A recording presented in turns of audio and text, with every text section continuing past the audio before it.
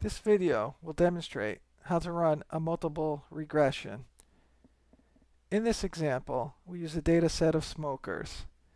The dependent variable will be carbon monoxide level, and the independent variables will be female, coded 1 for female and 0 for male, age, and body mass index.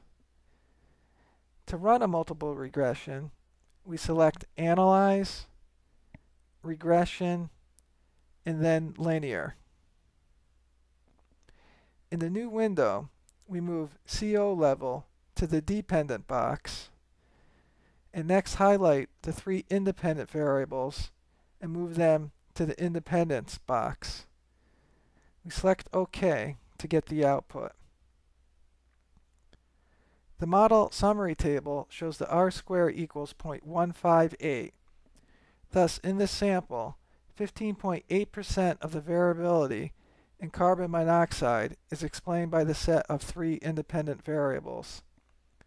The adjusted R-square equals 0.111 and is useful for making inference to the population.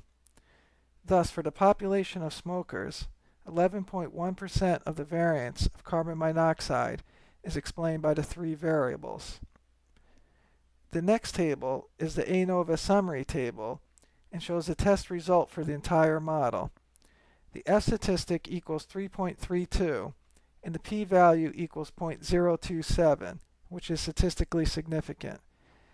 At this point, we know the 3 independent variables together can significantly predict the dependent variable, carbon monoxide. The last table of coefficients shows the coefficients for the regression equation and the test for the unique effect of each independent variable. The unstandardized coefficient for female equals negative 3.078. This means females have a carbon monoxide level about 3 units less than males, controlling for age and BMI. However, the p-value of 0.293 does not reach statistical significance. Only the variable BMI reaches statistical significance, with a p-value of 0.008. The unstandardized coefficient of negative 0.624 means a 1 unit increase in BMI is associated with a 0.624 unit decrease in carbon monoxide level, controlling for female and age. The standardized coefficient for BMI equals negative 0.358 and is interpreted as a 1 standard deviation increase in BMI corresponds to a 0.358 standard deviation decrease in carbon monoxide level, controlling for the other independent variables. This completes a demonstration on how to run a multiple regression.